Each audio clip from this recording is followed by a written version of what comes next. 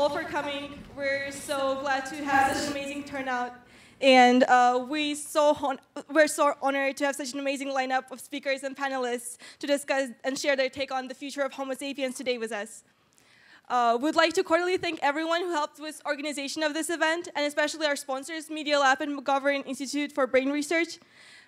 Before getting started, we'd like to introduce ourselves. We're Xapiens, an interdisciplinary MIT collective of students and researchers exploring the topics of human enhancement, both in mind and body. This includes brain-computer interfaces, smart prosthetics, gene editing, and many more. We host events such as this one to spark interest and discussion and to inform both our members and the wider MIT community.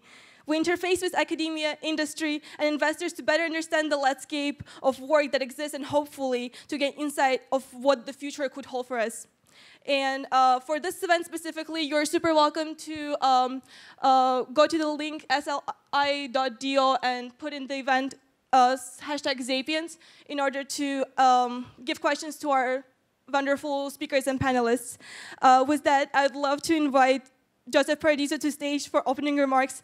Joe did his PhD in high-energy physics with Nobel laureate Sam Ting at MIT. He worked on spacecraft control and sensor systems at Dreyfoos and CERN, and now with his responsive environments group at Media Lab is looking beyond IoT at how humans connect to the networked world that we are building.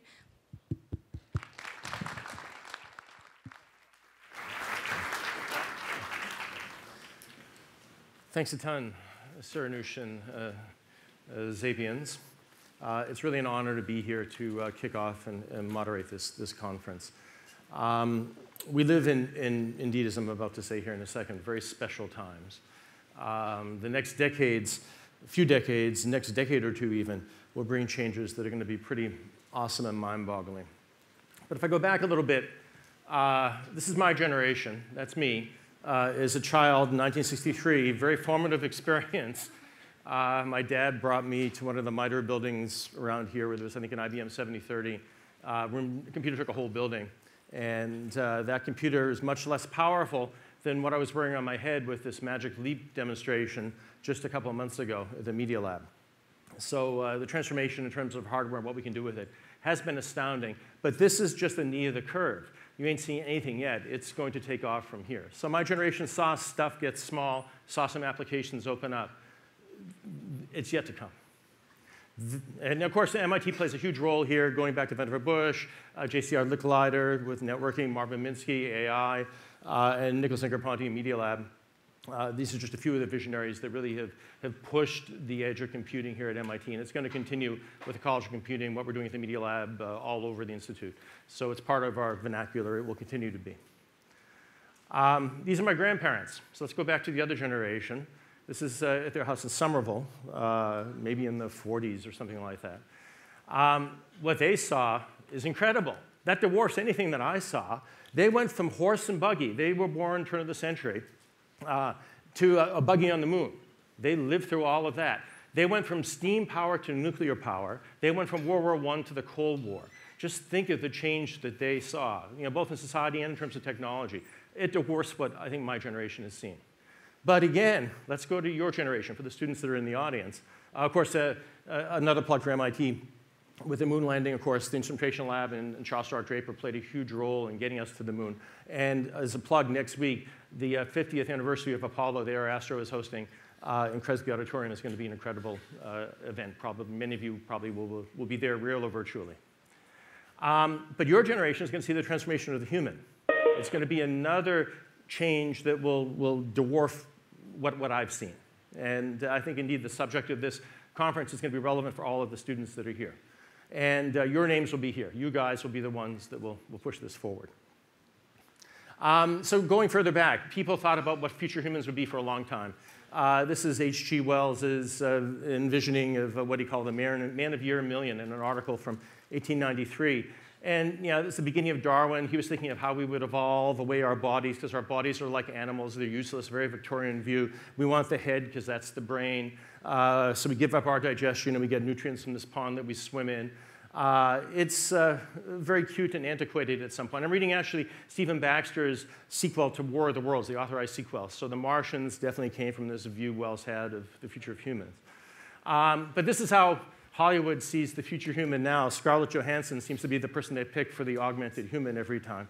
And indeed, big heads don't mean superhuman intelligence. I mean, this is a topological issue, right? Because connectionism is what gives intelligence to a large extent. You get a big brain, you have to connect it, it becomes schizophrenic. How do you do that? It's not clear biology is going to evolve much beyond our brain case. It's a change in substrate, a change in what's inside that makes the content, makes the difference. Going beyond Darwin, though, people started to think, around the beginning of the century, how we could take charge of evolution ourselves. Of course, Huxley's Brave New World in speculative fiction is one of the real classics here. And we're seeing this roll out now. I mean, is an age coming, for example, there are many, many things here, we'll hear more on the panel, is the issues that are really huge issues now will be at another level. Is gender as we know it, one of the possible axes that could exist in differentiating people?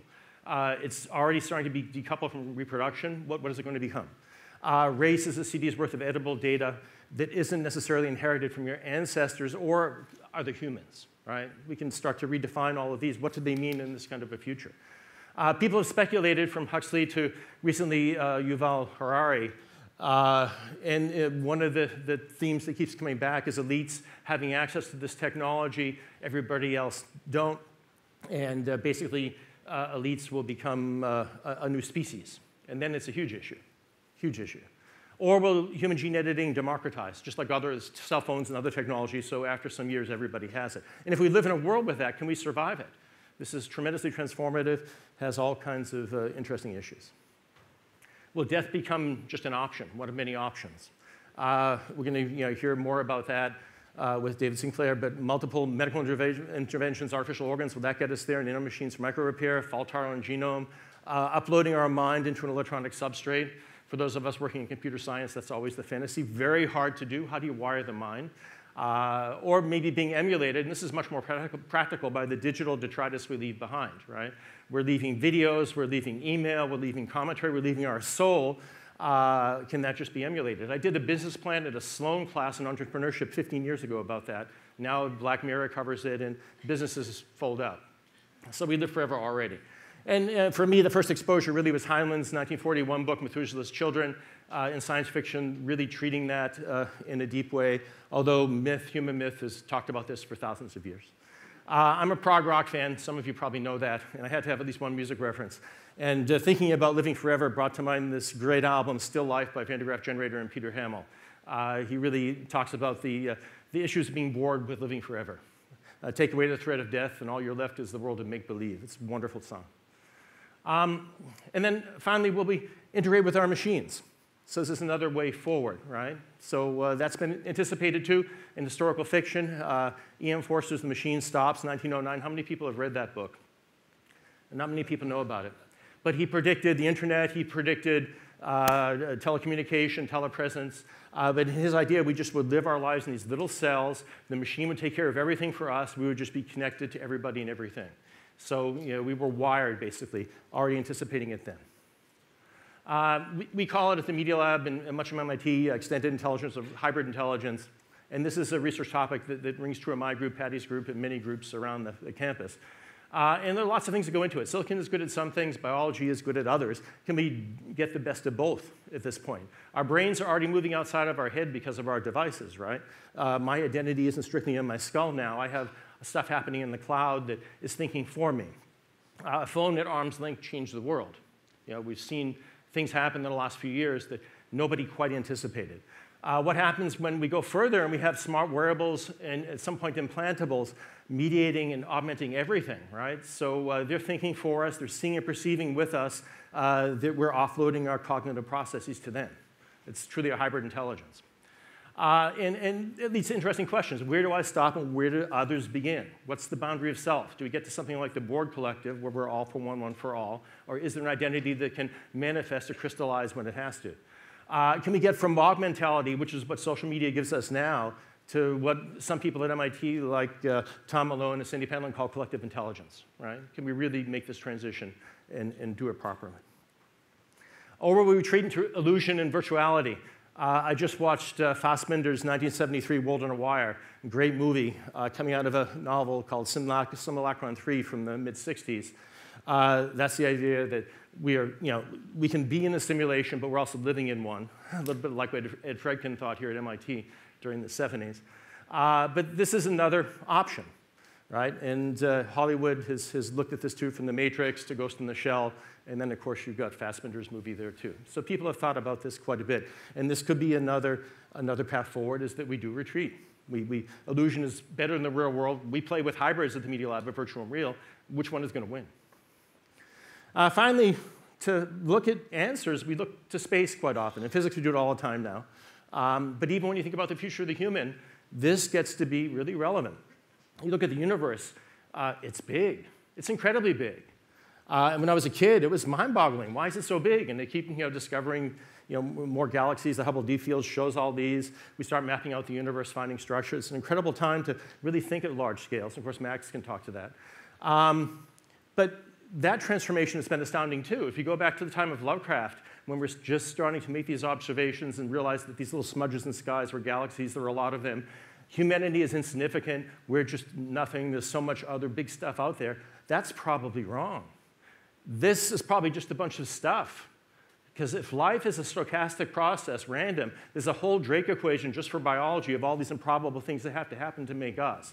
So it could be you need a whole universe worth of stuff for probability to unfold for us to be here and talk. So I think life is rare. Other people think it may be thermodynamically convergent. So life is common. At MIT, we have these debates. It's intriguing. We're going to know soon. This is fantastic. With the work of Sarah Seeger here at MIT, but others all over the world, we're going to image atmospheres of exosolar planets, do the spectrograms, and we'll find biomarkers if they're there. We'll know. And if life is common, to quote the Fermi paradox, where are they? Right? You think intelligence would be favorable. It has evolutionary advantage. We don't see any evidence of them. There's no geoscale engineering, no communications. They're not there. So what happens? Either we're alone, or these cultures do something else. They don't send out radio telescopes. They don't move planets around. They don't build Dyson spheres. They're doing something else, or they self-destruct. So the future of us is very much about what this question is. And of course, if we're the only act in town, we can't blow it. We got to get it right. And going back to Van der Graaf Generator from the great album Pawn Hearts, there is no escape but to go forward. It's a great song. And Peter is so right. We can't go back. We've got to go forward. So with that in mind, we've got a great panel to address all of these perspectives. We're going to hear all people talk about these things in combination, by themselves, all together. It's a complicated, wonderful topic, very pertinent. And let's start the sessions. Thank you.